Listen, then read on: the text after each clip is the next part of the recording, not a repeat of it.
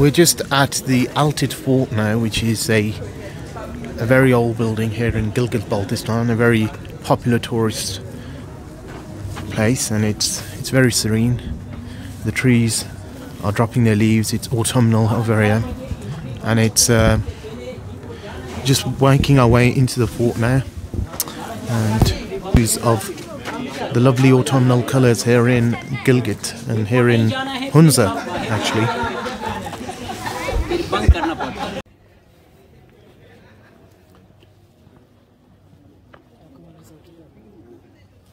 Just heading towards the Altit Fort now.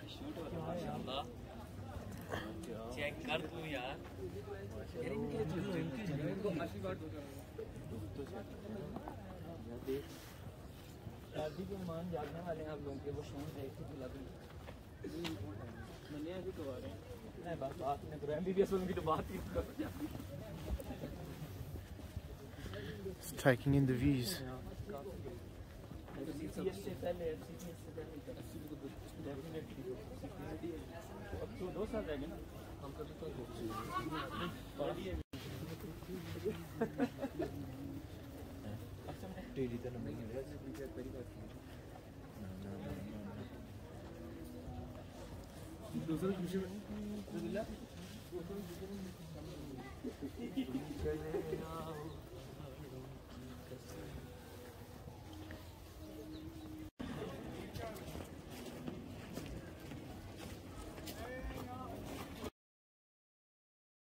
To the fort now. It's a nice steep walk. Just making our way to this higher area now, and the view above here is absolutely fantastic. So I'm just going to share the view with you. Just coming to the top here, and check out this view. Check out this view.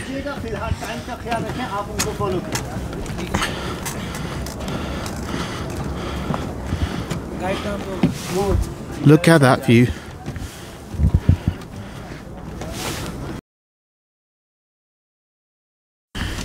And it's quite a beautiful scene because it's in the middle of, perched on the side of a mountain, and it's built out of rocks, and it's very ancient, but very, like many things which were built many years ago, it's very, very stable. And here we are, we're in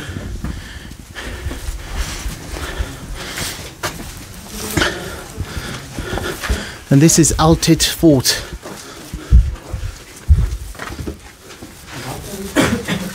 And this is the fort from inside. There's a lot of tourists there, so there's a lot of noise at the back. Looks very comfortable, a bit dark. Let's listen to the guide.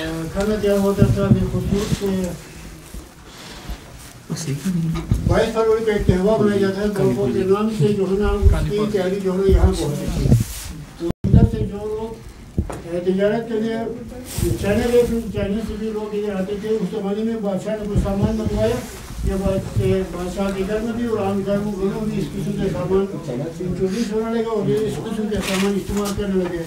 इस तरह को जो बर्तन है, ये पैमाना उस ज़माने में गंदू तोड़ने के लिए पैमाना इस्तेमाल करते थे। एक साथ में छोटा सा कमरा है, ये खाने पीने की अशिया और सब्जी वगैरह फल वगैरह इसमें रखते थे उस ज़माने में। स्टोर था। और यहाँ पे जो बक्सा और यहाँ के बादशाह के बेटे की शादी। It's very narrow in here. Many of these old buildings tend to be very narrow and tend to have very narrow passageways, and this is no exception. But it's built very strong. It's built many years ago, but it seems to be very strong. The doors, as you can see, are very small. And there we are, that leads upstairs.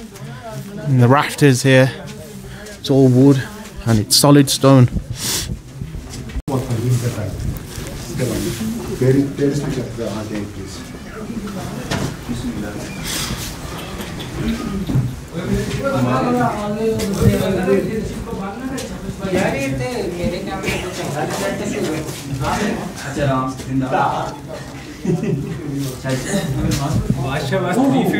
So once upon a time, the king or the emperor would look out of his kingdom onto this flowing river and these peaks, and this is where he would sit, just here.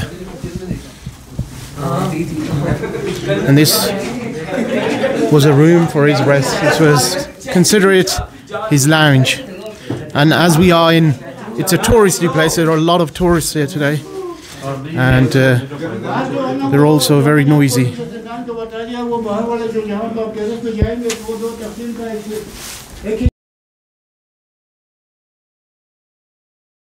Look out here, and today we have 2 helipads there. Perfect location for anyone with a bit of money to land there on their helipad and come into the fort. A fellow friend here died, but look at the view. This is on the top of the Altit Fort, and let me just give you, look at that view. You've got these mountain peaks, you've got the terraces, the autumnal colours, the houses, and you got this beautiful fort here, which was built many years ago, yet it's still standing. And there we are.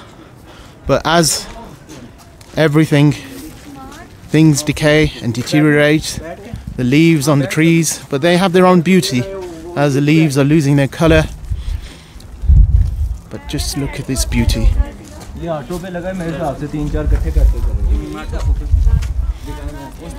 Just take in the views, and this fort is quite something. It's absolutely beautiful.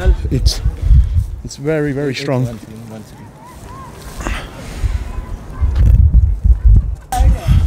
And have a look at this view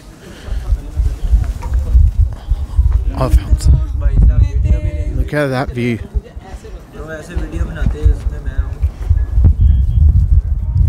Yeah.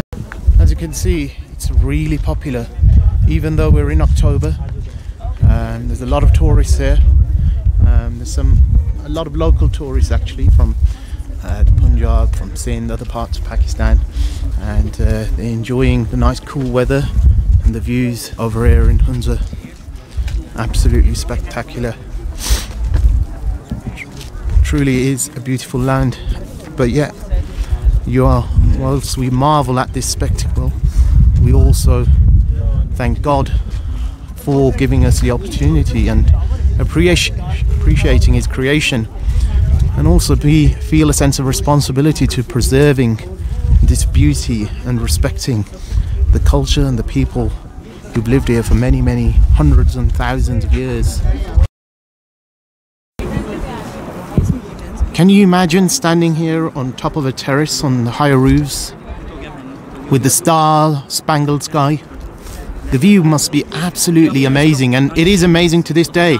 But can you imagine when this occurred many years ago, many thousands, even hundreds of years ago, when there were no lights and nothing? And I can imagine the sky still being awesome at night. It must be an absolute treat. And then to wake up and have a coffee on this terrace, oh, it's sheer bliss. It's been worth all that bumpy ride through the Kohistan-Karakoram highway just for this.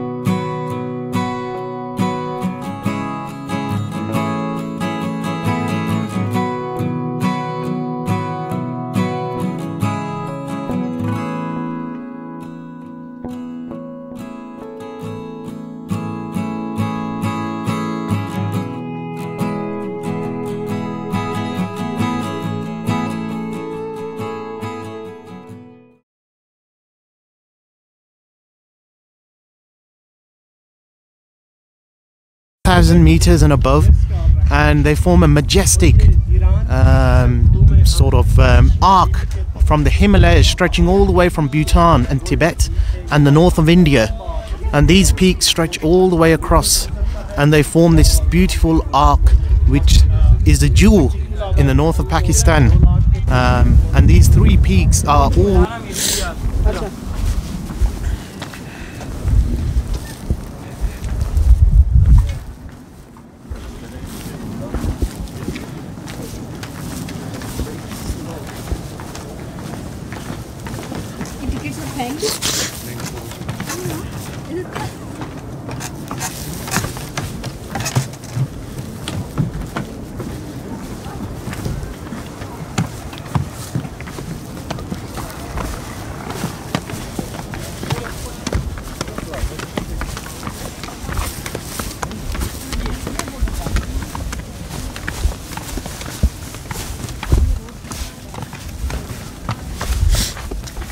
got some grapevines here, some old grapevines,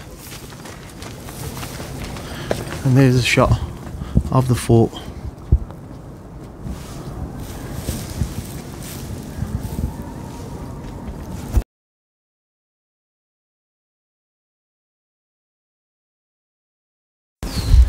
Late at night, it's a beautiful evening, the sun has set, the call to prayer can be heard.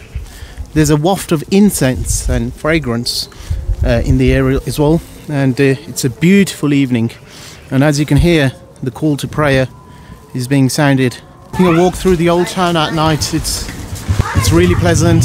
The streets are still a few tourists around, but it's pleasant enough. There's people having food. There's still items you can buy, and it's a lovely scene here. The locals are around, local children. Sometimes what you find in Pakistan, there's a lot of people that are begging. Unfortunately, there's a lot of poverty in Pakistan, so you find a lot of begging. But here you don't find that. You find the Aga Khan, who actually has spent a lot of money in preserving the identity and the culture of Gilgit-Baltistan, has instilled those values into them. And you find within Gilgit and Baltistan that they really have those values, but it's very peaceful, and I think it's time to go and enjoy some nice, hopefully some nice local Gilgiti food.